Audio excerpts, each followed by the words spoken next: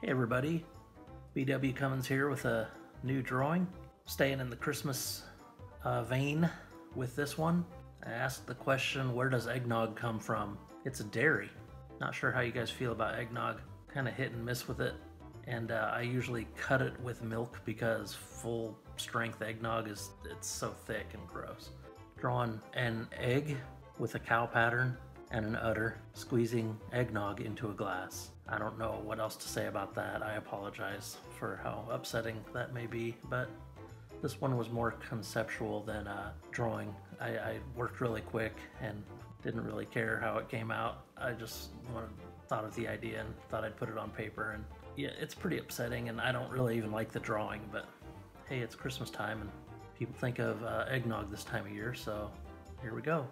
This is where eggnog comes from, if you didn't know. From cow eggs.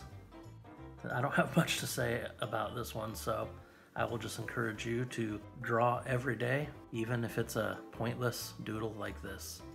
Check your progress, look at what you drew a little while ago, and you'll see an improvement in your technique, and you'll be getting better and better. You guys have a great day.